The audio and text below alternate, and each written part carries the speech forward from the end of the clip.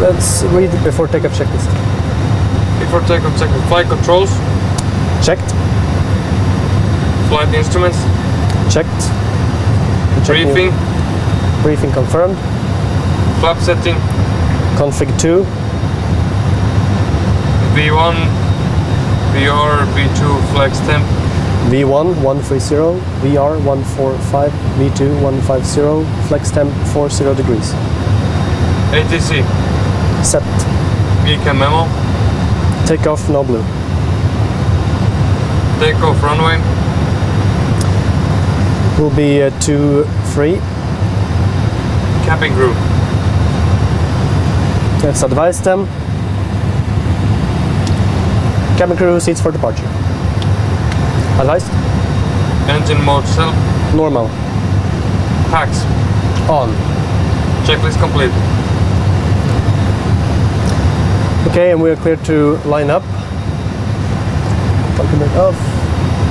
We'll turn on strobe lights. And we'll turn off lights. And landing lights. Those lights should be to take off. So let's line up. Approach is clear.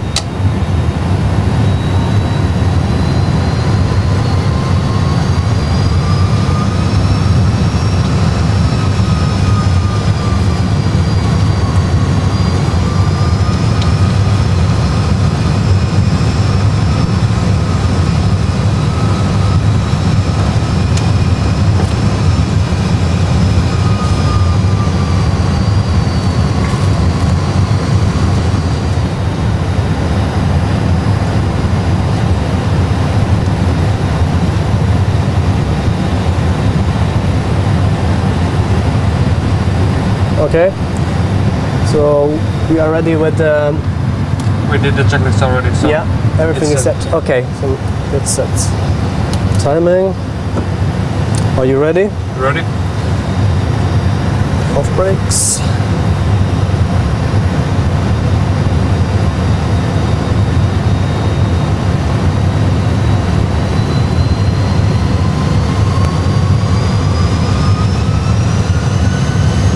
Engine stable, setting thrust. Man flex 40 degrees SRS runway.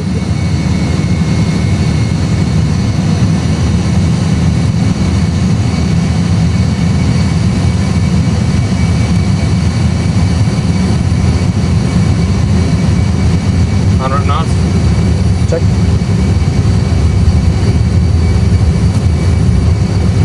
V1.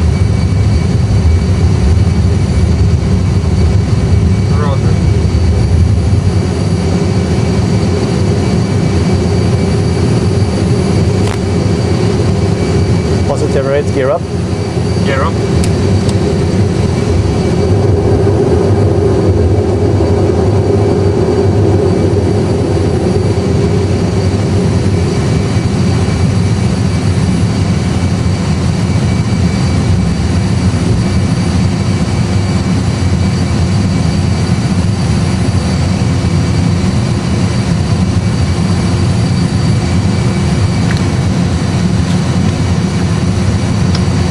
Climb thrust.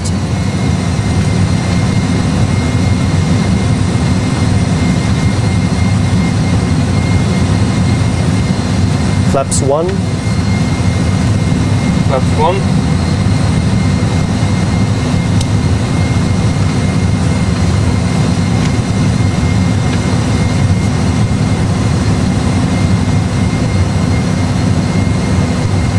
Now we're accelerating to 250 knots.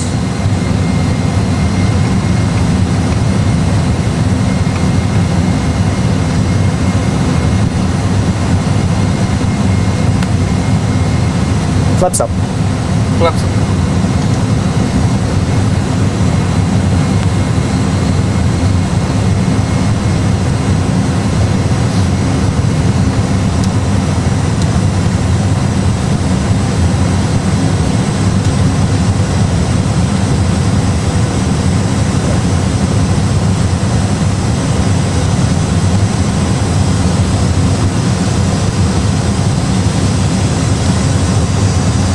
We set flight level 360.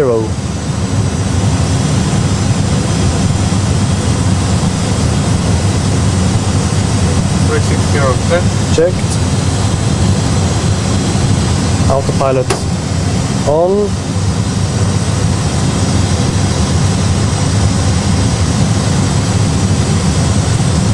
Okay, after takeoff checklist. Landing gear. Up. Flaps. Retracted. Axe. On. Power ref. We can set standard, so you can pull standard set. Checklist completed. All right.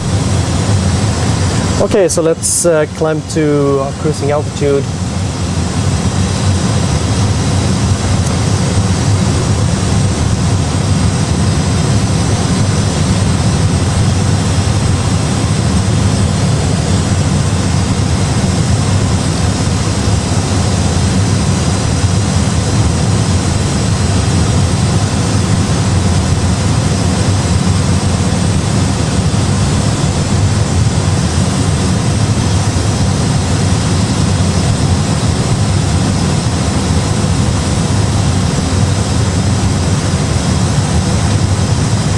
So under 10,000 feet,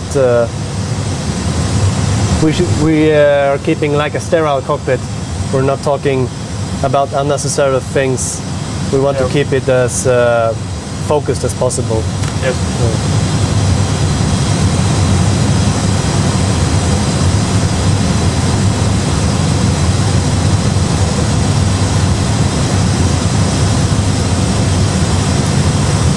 10,000 feet, lights off. Super signs off.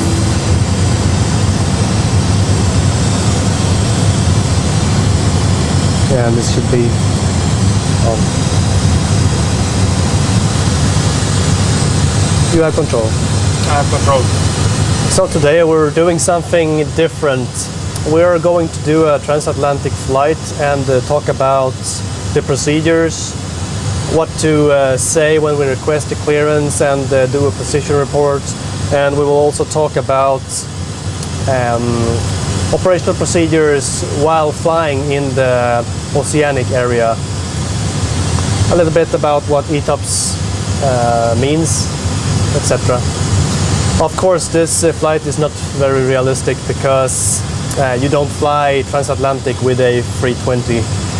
But this is just because we want to show you a little bit how it can look like, and I hope that you will find it interesting.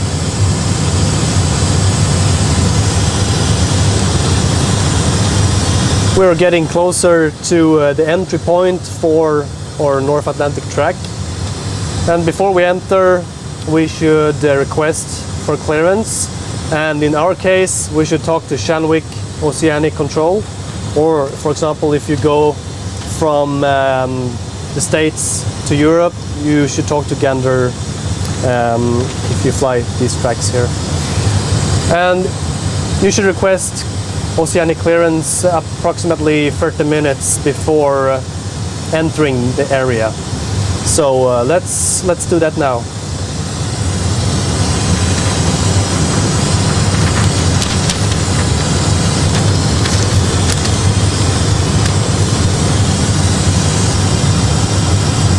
Shanwick Oceanic Baltic 247 request clearance to Boston International.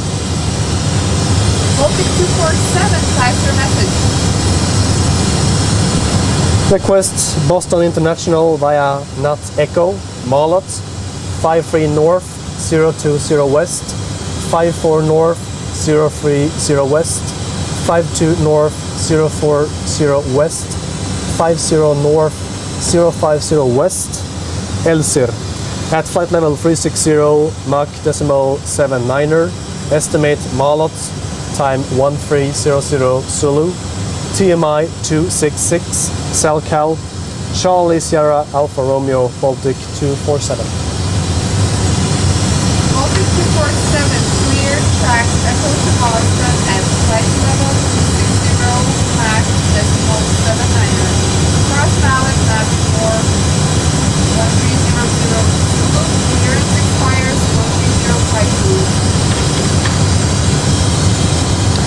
Clear to Boston via track Echo, cross Malot not before 1300 Zulu. Clearance expires Malot 1305 Zulu, Baltic 247. Baltic 247, stand by for SoCal. Check Charlie Sierra, Alpha Romeo. Okay, and now hopefully you will hear like a chime in the cockpit indicating that you have received the SoCal. So then we can respond. SoCal received, Baltic 247. Baltic 247, continue with domestic. Going to domestic, Baltic 247.